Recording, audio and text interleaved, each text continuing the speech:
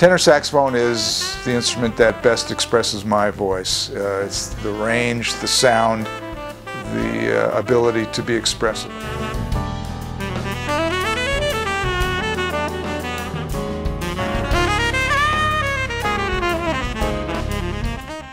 Bob is certainly one of the most important voices on the tenor saxophone, but also as a writer and as a big band leader.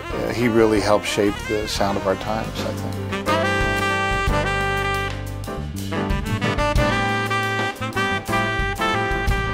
Bob's style, Bob's musicianship really helped take the band in a great direction that involved more of the traditional jazz sound, with him coming from New York playing that really big fat tenor sound.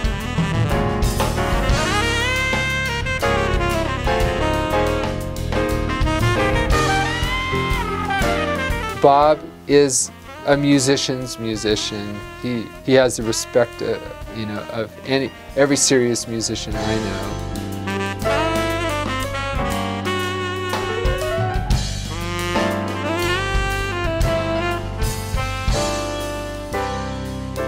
Music chose me. I mean, from a very early age, I was just so taken by any music I heard, be it on the radio, in a live setting, on recordings, and I spent countless hours at a piano at home trying to figure out and decipher sounds and notes and chords and songs, things that I'd heard, and it was just something I always spent a lot of time with and do so to this day.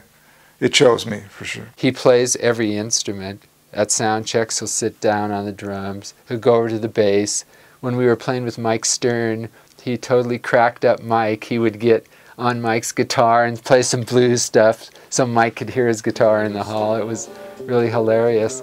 He plays piano. He's, you know, and then the various woodwind instruments. My greatest challenge in music is trying to play on, you know, on a consistently high level. It's daunting.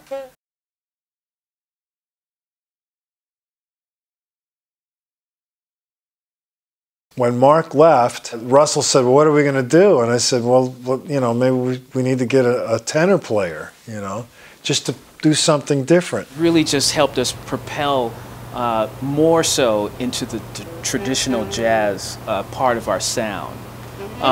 His composition contributions have just been outstanding. There's 4 or 5 tunes on this new record that show that prove that. He's one of those guys that hears the music in his brain. He can write arrangements and orchestrations while he's sitting on the airplane or in the tour bus. The Yellowjackets music is compelling, it's strong, it's honest, it's heartfelt.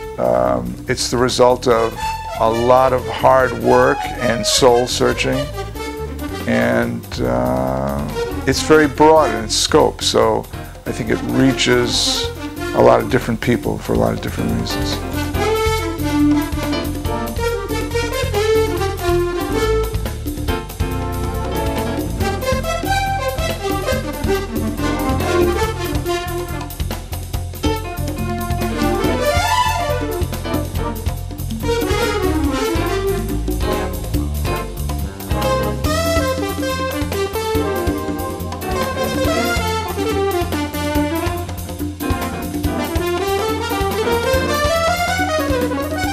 I don't feel like I've done that much. I mean, I feel like I'm scratching the surface. I mean, I've been busy as a musician. I know that for 35 years as a professional musician. I'm very grateful to have had this opportunity, but there's so much more to do, you know.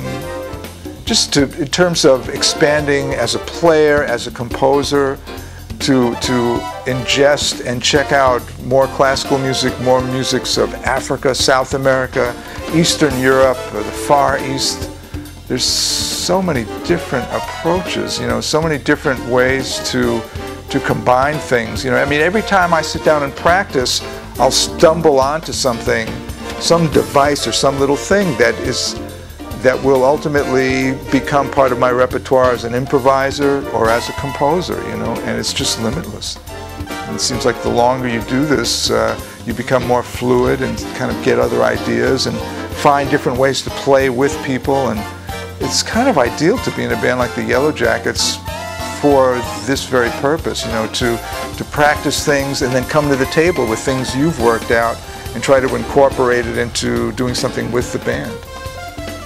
I love that. I mean, that's what I do. I do it with the Yellowjackets, with my own quartet, the guys I play with in New York, and my big band.